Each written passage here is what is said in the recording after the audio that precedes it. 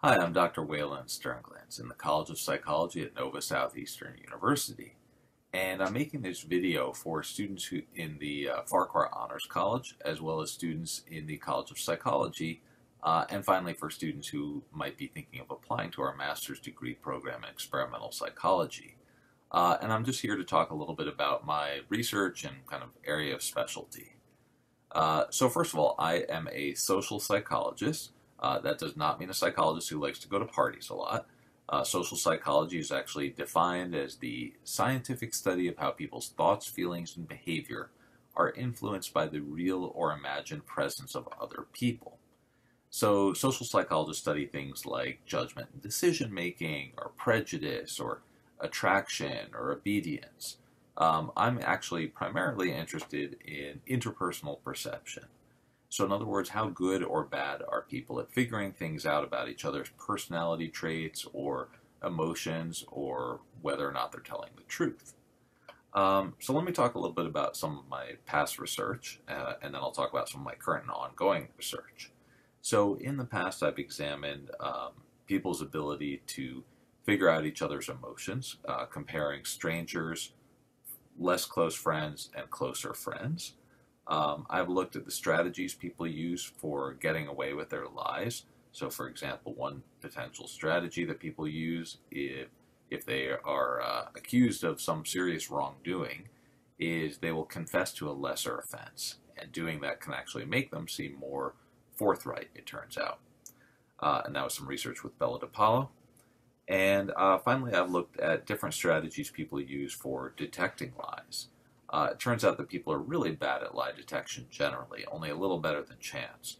So if we could find ways to improve lie detection, that would have some important implications for everyday interpersonal relationships, as well as things like terrorism detection and so on. So anyway, we've examined things like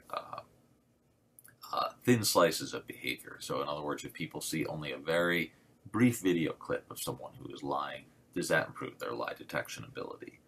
We've examined the different types of lie detection. So, for example, detecting everyday mundane lies and how that compares to detection of lies told by people who are accused of very serious crimes. We've also examined the role of personality, both of the would-be liars as well as the lie perceivers. So, anyway, I've also looked at some other research that wasn't really within the domain of interpersonal perception per se. I've examined the ability to come up with creative solutions to problems and how that can be influenced by when we are trying to suppress our thoughts. And that was with the late, great Dan Wagner at Harvard. And then I've also looked at the psychological antecedents of health risk behaviors among homeless adolescents, and that was with Lynn Rue at the University of Texas. So currently, my research is focused in a few different areas. So first of all, I have some studies in my sort of main area of interest, lie detection, looking at what's called implicit lie detection ability. So in other words, sometimes people can detect that there's something different about a lie, even if they don't know it's a lie per se.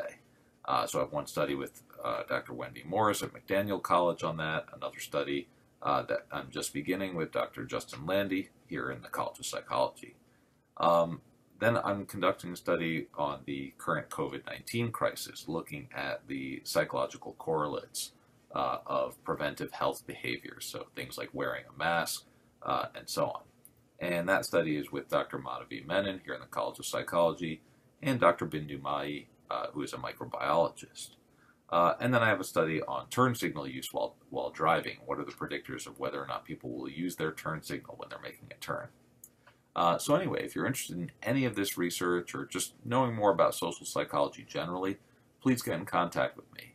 You can find me on the College of Psychology website, or you can email me at S as in Sam, T as in Tom, ERNGLA @nova.edu. Thanks, and I look forward to hearing from you.